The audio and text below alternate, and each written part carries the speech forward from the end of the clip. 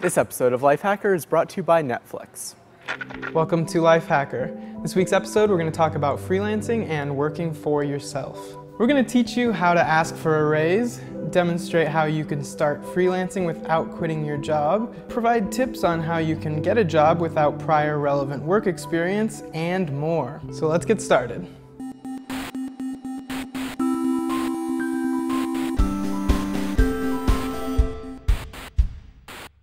Asking for a raise is tough. It's an awkward conversation for anyone to have with their boss. But like everything, you can get better with a little bit of practice. As long as you prepare yourself ahead of time, you should be able to get through the whole conversation without a problem. Here's what you need to do. First, do some research. Head to sites like salary.com or payscale.com to see what other people in similar job titles are getting paid. That way you have a bit of ammo when you go have that conversation with your boss. Next, make a solid list of reasons you're an asset to the company. Instead of saying things like, I'm feeling overworked, list the tasks you actually perform on a daily basis. Say, I do these things, and in the past 6 months, you've added these things to the list, so I think I deserve a pay raise. Once you've done those things, you can make a formal salary request, and it should go off without a hitch. If you don't feel like doing all that research yourself, you can try using a service like Get Raised. For a small fee, it'll do all the research for you. Just type in your job title and your salary, and it'll compare it against similar jobs in the industry, and recommend whether you should ask for a raise or not. It'll even help you create the formal salary request. And if you don't get that raise in a certain amount of time, some will even refund you for the service. Hit the link on your screen for more information.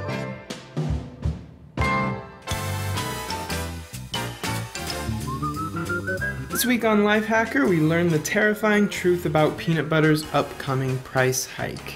It turns out that the wholesale price of peanuts has apparently jumped from $450 per ton to $1,150 per ton in the last year, forcing the big peanut butter manufacturers to start pricing their wares up to 40% higher than usual. So if you dig your PB&Js or just enjoy the occasional spoonful, you may want to stock up now. We talked about some ways to optimize your daily routine just a few weeks ago, but now Whitson has a full post on how to program your day.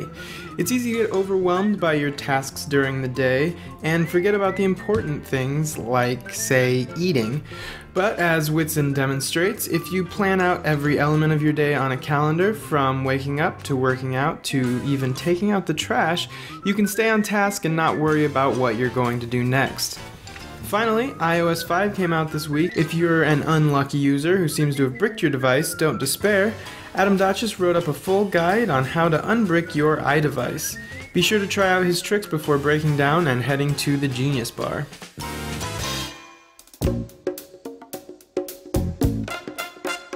If you're interested in trying out freelancing, but you're a little afraid to make the leap in a bad economy, there are a lot of ways that you can get started down the road to freelance without quitting your job. For starters, you're going to need to put yourself out on the market. If you're an introvert, this means you might have to go a little bit outside of your comfort zone, but you can't really get a freelance job without talking to someone. A good way to start getting yourself out there is to have a say in what Google says about you. Potential freelance employers are going to look you up when you contact them, so get yourself out there.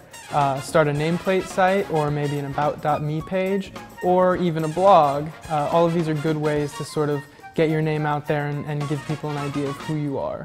When you're getting started freelancing, you should tell everybody that you know, your friends, your family, everybody, because they'll start to talk, and then you'll start to get referrals from people you never even thought you would get. So that is the best way to start bringing in clients. You also want to make sure that you don't undervalue yourself. You want to charge enough so that you feel like you're getting paid exactly what you're worth, not so much what someone new would get paid, because your time is important and you'll get really frustrated if you're not making a lot of money and doing a lot of work. Finally, remember to invoice. One of the best tools we found is billable.me. It is just a website that you go to, fill out an invoice, you don't have to have anything prepared, and you just print it out or save it as a PDF and you're ready to go. Send it to a client and you're all set.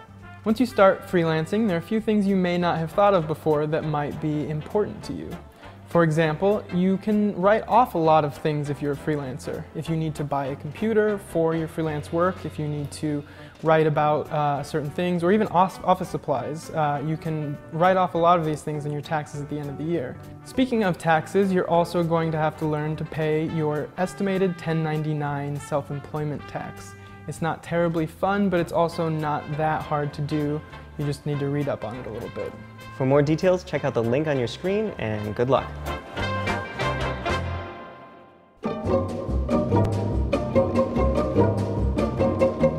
every job I've had, I've gotten with no relevant experience, and while this may seem kind of crazy, it's actually really not that hard to do if you remember 4 simple things. Here's what they are. First of all, you should dig deep into the experience you already have. Chances are you've done something that is semi-related, or at least you can paint in a light that will make it related to what you want to do.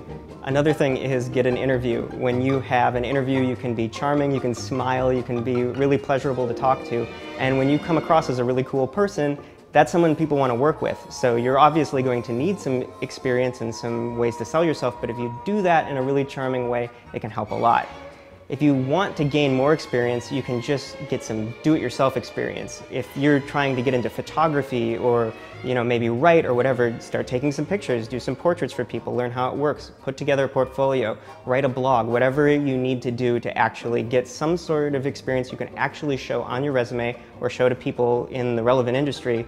It's always good when you can make it yourself.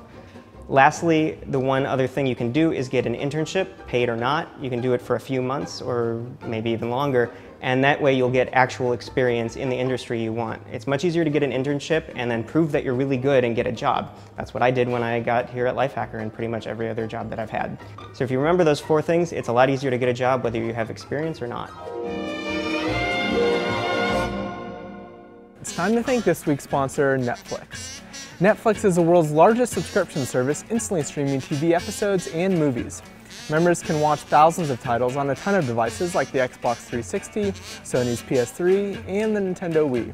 Plus, as a Netflix Unlimited member, you can instantly watch as many movies as you want for one low monthly price without ever having to worry about late fees or due dates. As a Lifehacker viewer, you can get a free 30-day trial right now when you sign up at netflix.com/lifehacker. Your sign-ups help support our show, so be sure to use that URL so they know that we sent you. This week on YouTube, Adam Dotches ran down everything you need to know about iOS 5 in 7 minutes. If you have 7 minutes, you should just watch the video, but if you don't, here's what you need to know.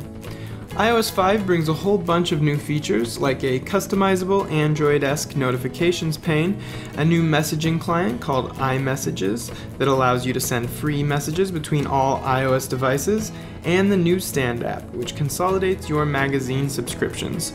There's also the Reminders app, which can track your to-dos and remind you to take care of something when you enter a specific location.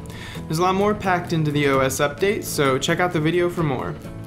iOS, of course, was not the only thing Apple introduced this week. They also released iCloud, the cloud syncing and sharing service that aims to keep all your documents, calendars, photos, and more in perfect sync. Hit up Adam's video about how to get started with iCloud and check out the site for more details. If